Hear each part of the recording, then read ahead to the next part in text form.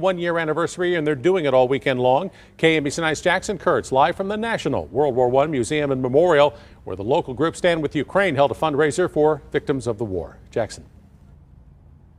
Yeah, that fundraiser happened just inside. This is just the beginning of events this weekend, remembering folks whose lives were impacted this last year in just a world that changed upside down for them.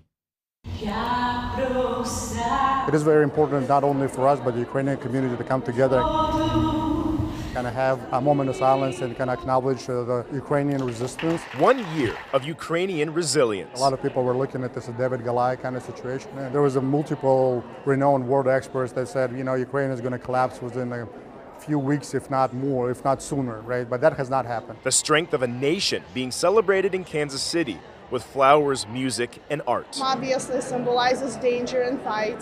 The wheat is fruit and sunflower is hope. For a lot of Ukrainians in KC, family and friends are still persevering in the war-torn country. It was really hard to get the money right away because for some reason it was hard. It was just like in the beginning nobody knew what they were doing. This situation is very fluid, and you know, one day they could be doing okay, but the second they don't have electricity or water or things of that nature.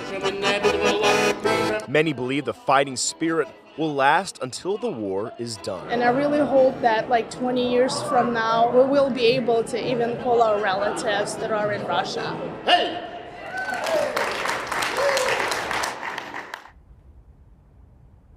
And Stand With Ukraine will have a rally tomorrow on the plaza. They're going to have 365 posters marking each day of the war in Ukraine. Live in Kansas City, Jackson Kurtz, KMBC 9 News.